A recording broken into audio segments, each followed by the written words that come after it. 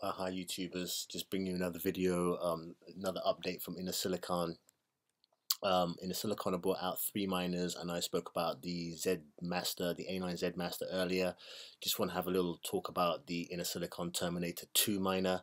So this is the new SHA-256 miner, mining at 17.2 terahashes, drawing 1430 watts out of the wall. What does this mean for Bitcoin mining and mining in general? Well, the difficulty will go up considerably and it will be less profitable. These will flood the market and it's going to make it a ton of work to mine Bitcoin. Now, I'm not talking from a big shot here. I'm for the small miner, the home miner. Is it worth getting one of these and trying to make some money back off it? I don't know. If we look at ASIC miner value, and I know a little while ago when I first sort of got into mining, which isn't that long ago, the S9 was all the rage. Everyone was Antminer S9, Antminer S9, 66 pence or cents a day. So that's how difficult things have been. I mean, even when I saw ASIC miner with their Nano 8, a phenomenal price. But the profits from the SHA-256 miners and the wattage coming out of the wall is too high. If you're a small to medium sized miner and a home miner, go with sometimes the Baikal X10. I've got one of these, and this is absolutely rubbish. Now my Baikal's doing a lot more than that on NiceHash. Even I can prove that if I can spell. It's a much better miner. I think if you're a small to medium sized miner, go for something that's multi-algorithm like the Baikal, and spread your risk in terms of algos. You can just see there's some statistics here from NiceHash, and we can see that my profitability is actually a little bit better than that. So that's $7.98 a day.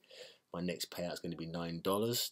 I'm currently monthly income on NiceHash just on my Baikal is $251, and that said, I was making 758, and it's actually, let's go back now to my NiceHash, 758, 798.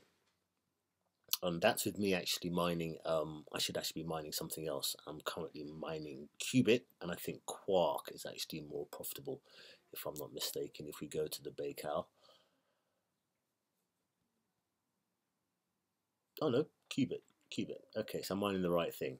But this is a great miner. Innosilicon do have, as I said, a few other miners in terms of mining other currencies or other algorithms to say.